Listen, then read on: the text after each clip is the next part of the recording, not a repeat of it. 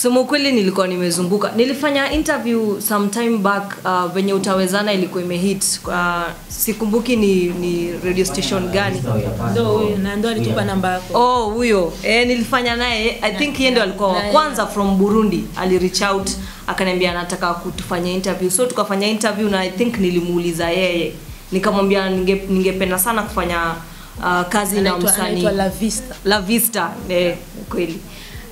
Nikamwambia ningependa sana kufanya nyimbo na msanii wa Burundi. Nikamuuliza ni wagani wanafanya vizuri, akaniambia Natasha anafanya vizuri. So nikaenda kwa Instagram yake nikamwangalia nikasema unajua sisi wasanii ile kuvimbiana, nikasema acha ni chill kidogo nione kama lakini unajua mambo ya Mungu, yani mimi naamini ile kitu unataka Mungu atatengeneza njia. So nafikiri ikatuleta tu pamoja ndio tukaweza kufanya hiyo nyimbo.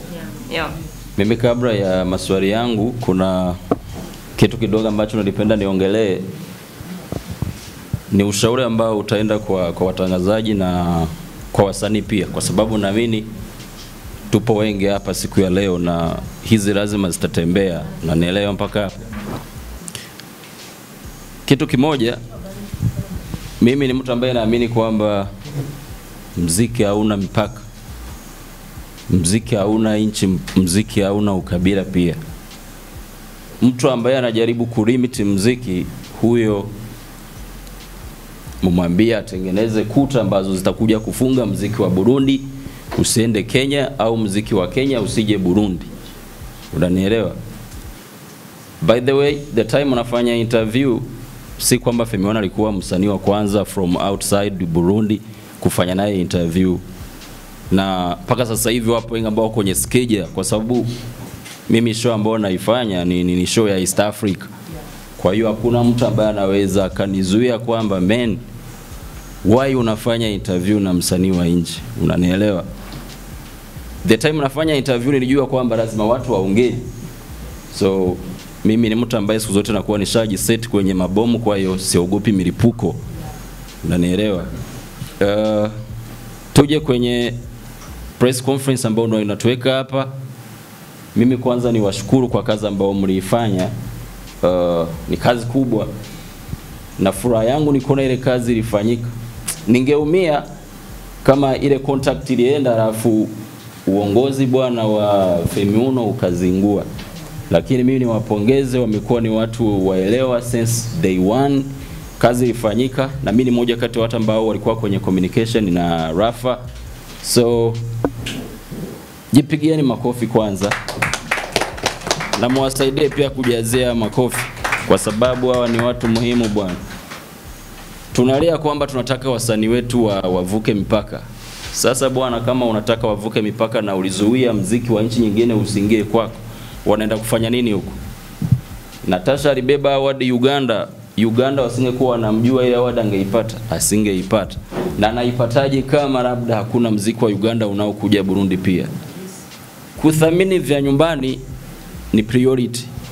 Hiyo ni haja ya kila mtu kwamba bwana tusupport wasanii wa nyumbani. Lakini na muziki wa nje kama unakuja bwana, kumbuka nchi ambayo haipokei wageni, hiyo basi bwana ina vita. Na nchi ambazo zina vita kuna wageni wanaokuja kusaidia kwenye ukomboa wa amani. Sasa nyumbani kwenu kama mpokei wageni, mjue kwamba nyinyi ni wachawi. Unanielewa? Sasa swali langu la kwanza, asante kwa show ya tarehe 31 Disemba. Hii show inapatikana kutokana na ngoma hii ambayo ni shikishi. Swali langu la kwanza kwa FEMI ONE, nataka kujua Natasha alikuchallenge wapi wakati mnatengeneza hii ngoma mpaka kuja kupatikana, iwe kuanzia audio mpaka kwenye kutengeneza video pia. Alafu swali langu la pili ni kwa kaka mkubwa pale. Mimi ni mmoja kati ya watu ambao nafuatiliaga muziki sana, hasa kwa upande wa wanaharakati. Nyinyi ambao mnafanya muziki wa hip hop, big shout sana kwa kazi yako bwana ya wajinga nyie. Ni ngoma moja fulani hivi imeshiba. Sasa nataka kujua wewe ulikuwa na contribution gani kusema hii ngoma ya FEMI ONE na Natasha ipatikane. Alafu swali langu la tatu ambalo ndo la mwisho linakuja kwa Natasha. Natasha bwana, kazi ilipatikana na FEMI ONE ndo huyo hapo. Alafu hongera sana pia, ulituchallenge ukarapu, tulikuwa tuzoei. Sasa kwa watu ambao watakuja tarehe 31 itakuwa ni Alhamisi bila shaka. Nyinyi wawili mumejipangaje kwenye kuperform ile ngoma? Asanteni sana, niwashukuru.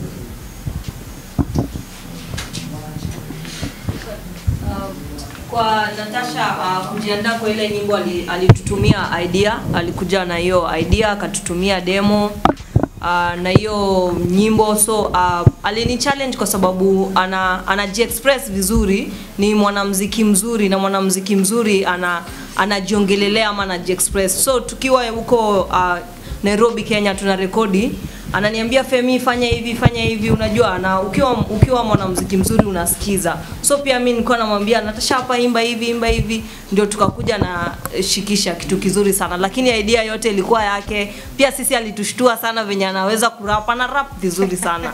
Ana rap na anaimba. Yaani si watu wengi wanaweza kufanya hicho kitu. Hata mimi umenishinda. Ni mwanamuziki mzuri, ni mwanamuziki tunasema versatile, ako very versatile, anaweza kufanya, hata anaweza imba dombolo. So dombolo tunaita nini kwa Kiswahili? Lingala. So ni mwanamuziki hajieki kwa box, aseme mimi nafanya hii muziki na hii muziki peke yake. Ako willing ku learn vitu vingine na ku try out new things. So hiyo ni kitu poa sana. Hongera, tupige makofi. Kwanza kabisa asante kwa kuwa na wazo tofauti when it comes to journalism, sababu unajua ndoto ya wasanii wengi ni kuvuka boda. As much as wanga unatunzwa kwenu, unaweza taka watu wa nje, umeelewa? Sisi tumeenda shows, tumeenda hizo zote, lakini kama journalist wa nje wangekuwa na hiyo open minded, tungebaki tu Kenya na tuseme sisi ni wanoma Kenya na tutumbuiza wa Kenya na yetu ishie Kenya, sababu ni achievement pia sasa zile umebeba nchi yako ukaipeleka nje, sababu ukirudi watu wanga kuangalia tofauti, umeelewa? Na unaonyesha haikuangi hata about you. Naambianga wasanii ama mtu yote ambaye anafanya professional yote, it's never about you, it's about the people you inspire.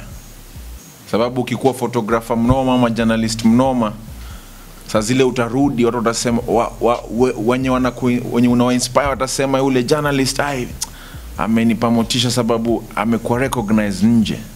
And it's the same thing na FEMI. Umeniuliza mimi nilikuwa na nini gani, wazo gani ama input gani kwa nyimbo yao. Basically FEMI ni kama, naweza semaje, ni kama mtoto wangu. FEMI alikuwa msanii wa kwanza ambaye tulisign Kaka Empire. Along the way tumesign wasanii wakubwa, kina Rich Mavoko walikuwa wasanii wetu. Tumesign akina Arrowboy, Timmy, Avril, wote walikuwa wasanii wetu. Lakini yeye ndo alifungua contract yetu ya kwanza. Na akakuwa na imani, tukamwambia sisi tunataka kumanage, tunafungua Kaka Empire na itakuwa ina manage wasanii.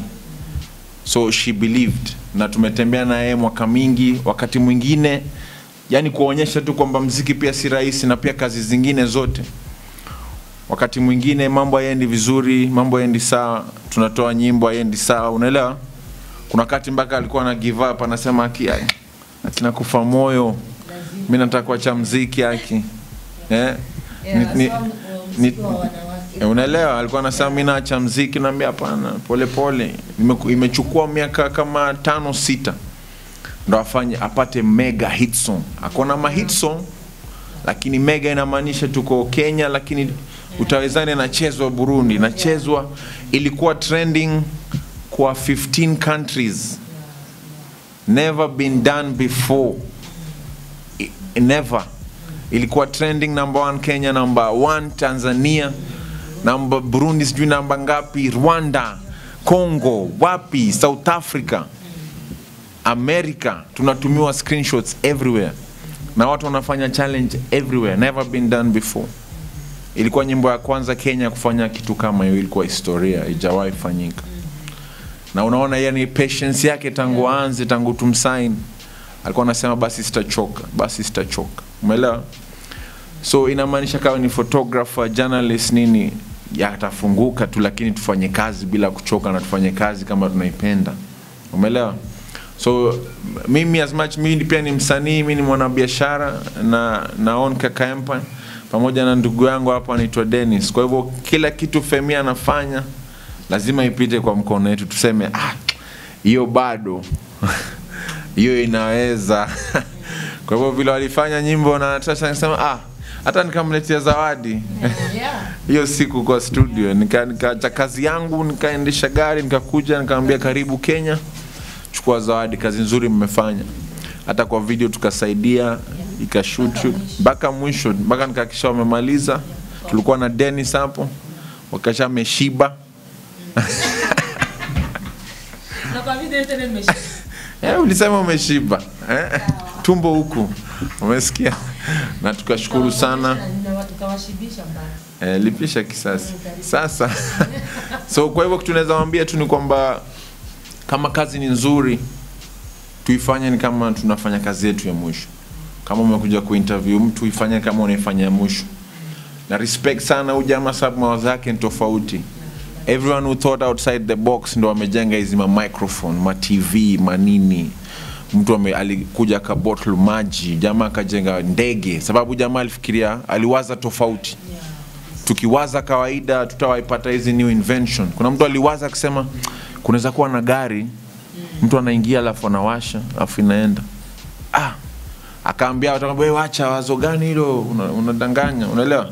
Na sasa hizo evolution imefanya vitu mingi sana, hata muziki kakuja bluetooth, watu wakaingia iTunes, watu wanunua YouTube nini, na inaleta mapato.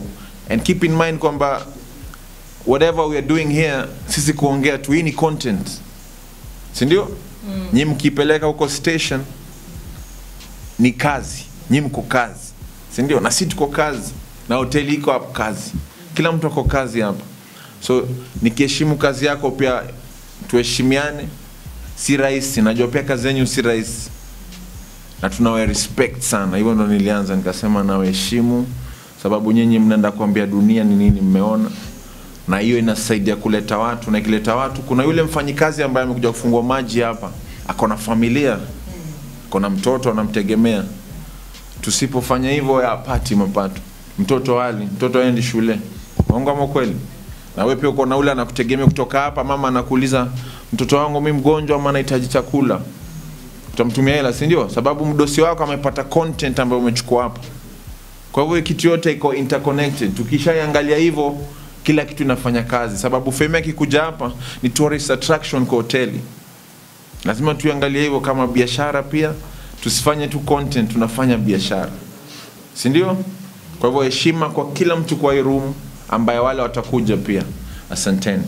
Pia naweza ongeza kusema umeuliza alikuwa kazi yake kuwalichangia vipi. Naweza sema alichangia sana, especially anachangia sana kwa muziki wangu. Before ni release muziki lazima ipite through management ama team yangu na team yangu nzima. Hata kwa video shoot alikuja, yani Kingkaka msanii mkubwa anaacha mambo zake anakuja ku oversee. Nadhani Natasha alishtuka sana. Anakuja ku oversee video shoot yetu venye inaendelea, na hakikisha kila kitu kiko poa. Na management yangu pia Dennis hapo na himiza wasanii pia wa Burundi, it's very important kukuwa na team. Inakurahisishia kazi sana wewe kama msanii. It's very important kukuwa na watu wenye wanaenda kwa boardrooms wa kutetee on your behalf. Ni kitu kizuri sana, na naweza himiza wasanii wa Burundi wakuwe na management. Unajua wasanii wengine wanasema mimi nikiwa na management sijui na wananikata ngapi. Usifikirie sana kuhusu pesa. Unaweza tengeneza shilingi milioni ngapi? Milioni moja ukiwa peke yako, lakini ukiwa na watu wengi unaweza tengeneza shilingi milioni 5. Sasa kwa nini utengeneze hiyo shilingi milioni moja ujiwekewe peke yako? It's very teamwork is very important. Na mimi nimeiona kwa safari yangu ya muziki. Nimeanza nao mpaka tukagrow hii brand yangu ya muziki kutoka chini mpaka hapa mahali tuko. So naweza wahimiza sana. Asante. Isaac TV. Oh.